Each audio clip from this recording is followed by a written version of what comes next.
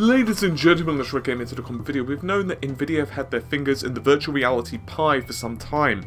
However, Nvidia are working alongside Stanford University to create a new generation of virtual reality headsets that will be, theoretically, in shops by 2018.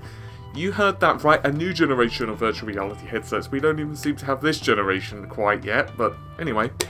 One of the big problems with virtual reality as it stands is rather simple, and it's present in any current generation virtual reality headset. And it's weird I have to actually say current generation, but there you go. That is rather simply that motion sickness is pretty prevalent. Now your sensitivity to it may vary, but objects which are particularly close to the screen, in other words closer to you, are much more likely to cause the issue. And there is a lot of research and reasoning behind that, but the basic gist is that it's very hard for your eye and brain to deal with the forced focusing of current generation headsets, and that's a really big problem.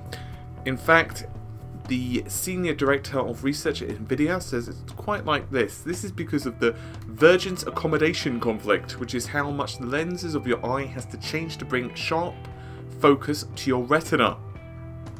Thus, in collaboration once again with Stanford, Nvidia asked Stanford to help. A new technology has been born by the name of Near Eye Light Field. So how does it work? Well, rather simply, it does away with the standard 2D images which both eyes receive. So let's say, for the sake of argument, one eye will receive one 2D image, the other eye would receive another 2D image, and Bob's your uncle.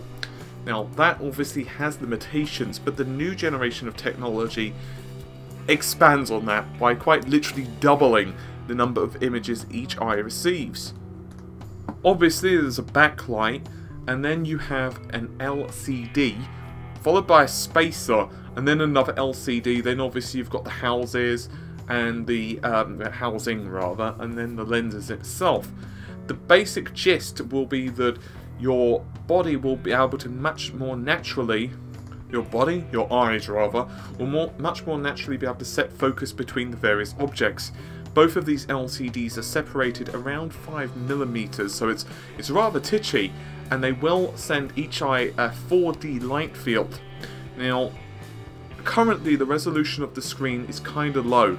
It's only 1280 by 800, so just over 720p.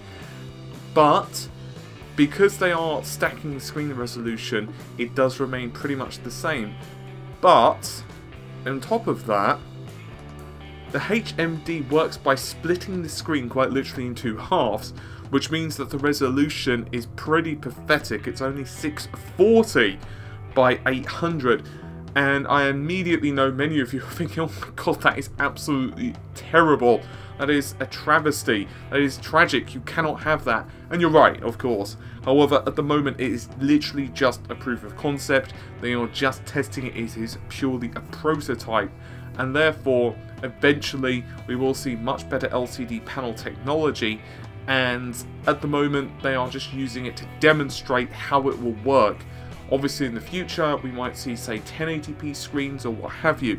As you can imagine, this will require quite the GPU computational farm to be able to run it. It'll probably be quite expensive in terms of GPU resources, but unfortunately we are in this rather weird stage at the moment with virtual reality, and this is, in my opinion anyway, present whether you're running on PC, whether you're running console, whether you're running up from your smartphone, watch.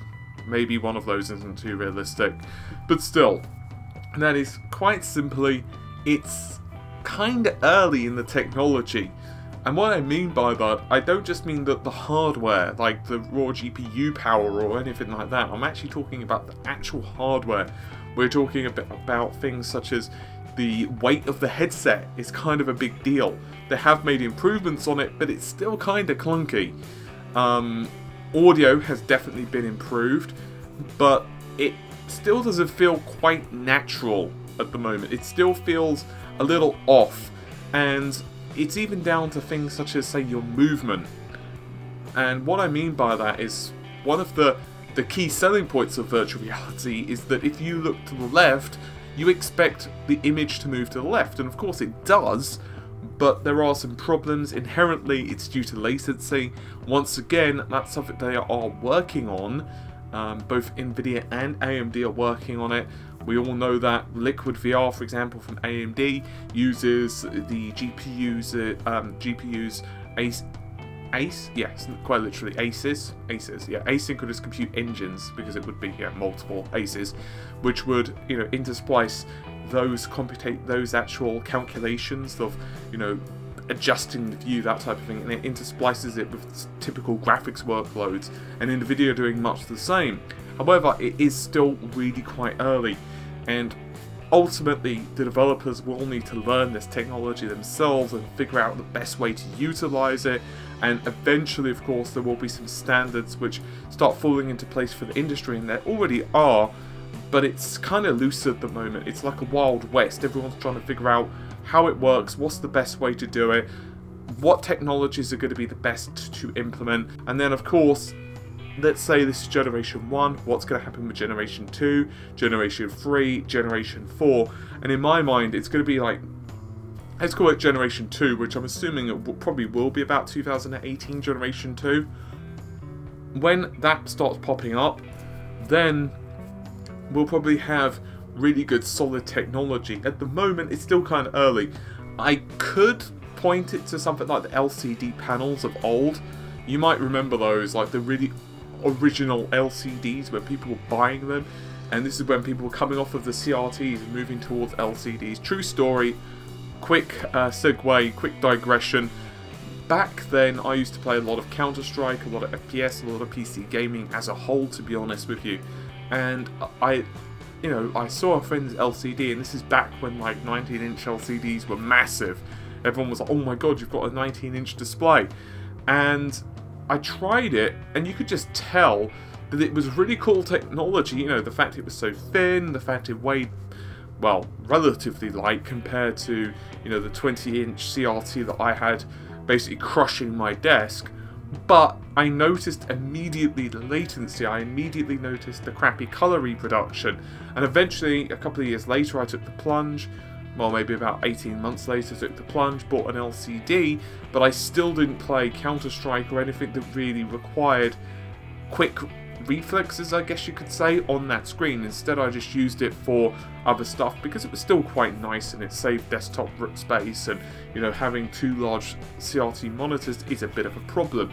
Now, of course, we're starting to move towards other technologies, like back in the day, while the Wild West was definitely 3D technology, where one company would go one way, another company would go another way, and it's just kind of how it is. Like between quads, everyone remember the quads, where for a while everyone thought that the industry, the graphics technology, would be using quads. It almost did, in fact. I mean, it didn't quite happen.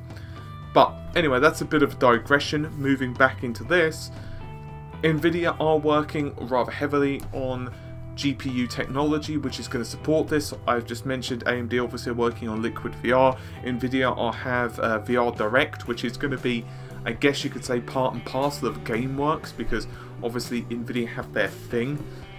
So it's going to be kind of a cool technology, in my opinion, anyway. But just to round it off, there have been a couple of delays over the last couple of days regarding videos. Now, I want to just get into this because I've had a couple of people asking, like, what's happened with the technical analysis. Well, basically, it's down to a screw up of software. I got kind of far on a few projects because I was working on the two major technical analysis and another one, and what effectively happened was that the project sequences died.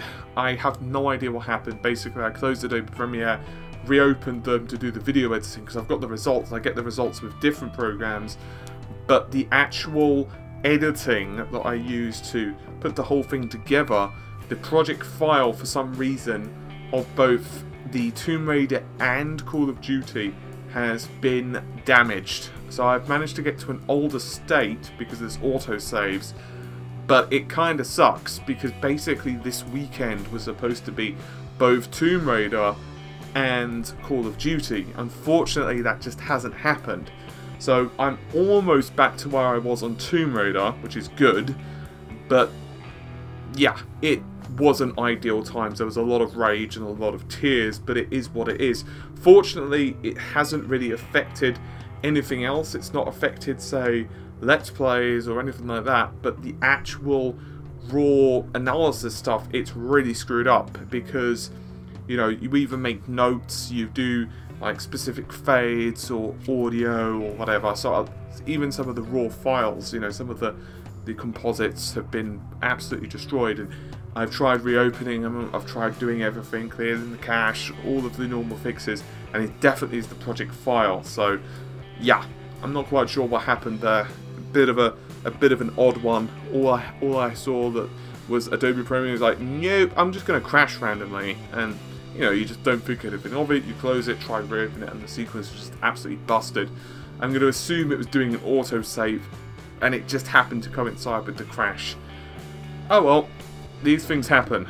But, just thought I'd let you all know. But, as I said, Tomb Raider will be over the next couple of days. I'm almost back to where I was. And to be honest, I also wanted to do a little bit more in depth than we normally do. Like, go even further and try a few other things out. So it kind of worked out because I actually found out a couple of different things that I hadn't noticed before. Which, you know, sometimes these things happen. But, for now, I'm going to let you all go. Hopefully you've had a good day. Take care. Bye for now.